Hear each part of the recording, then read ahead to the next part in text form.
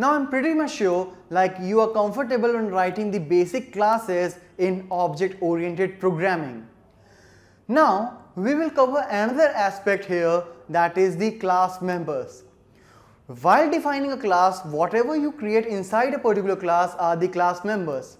But on the basis of their memory allocation, you can simply classify those class members as in the two parts, that is the instance members or class members. Or you can also call them non-static and static members. Let's discuss quickly what are they. Suppose we are creating a class and you find like some features are common for all the instance of the particular class. For example, if I will talk about cars, four-wheel is a common feature for all. So what should I do? I should make that static, that is the class members. And in that situation, all the instance will share that particular value of static. And next is non-static or instance members, that is a specific property for each and every instance or object. For example, the color of a car that may vary from one to another.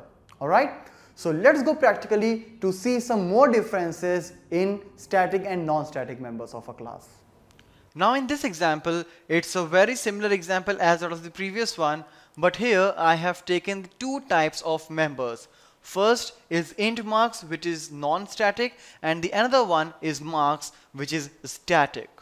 So as in the introduction we have discussed, like whenever you talk about a non-static member, it actually belongs to a particular instance, while the static one belongs to a particular class. That simply means like doesn't matter how many instances you are creating for a particular class, but they all will share the same value of this static member. You can create methods, properties, data members, and so many things inside a class as a class member. But on the basis how you want to access that, you can make it either static or non-static in the very same way. So in this example, as you can see, I have taken a class test. The scored marks will be different for the different attendees, but the maximum marks for a particular test is going to be same for all. So on that particular basis, I have assigned it as static.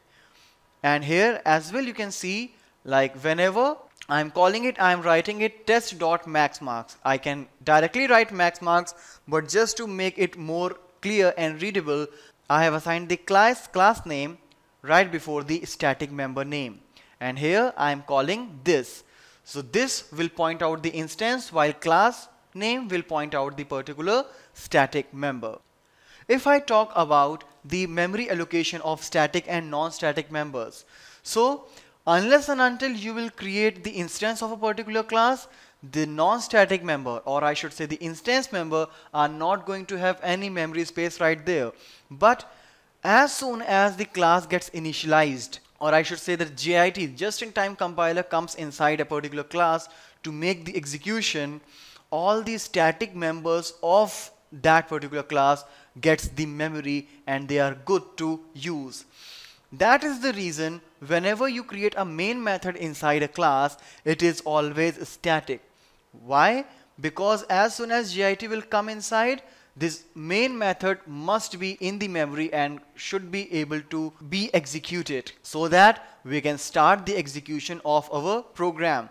And right here, if I will not initialize it here and I try to initialize it inside the main, you will see like whether I have created the instance or not, but I can access this max marks and can assign any value to it.